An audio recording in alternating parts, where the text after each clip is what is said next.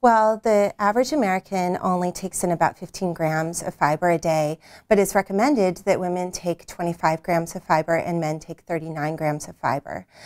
We know in the literature that fiber will improve cardiovascular disease outcomes. It's been associated with lowering risk of cancer, and it also makes you feel fuller, and so it's really helped curb the edge off of the obesity epidemic. Fiber is in a lot of foods, such as vegetables and nuts and whole grains.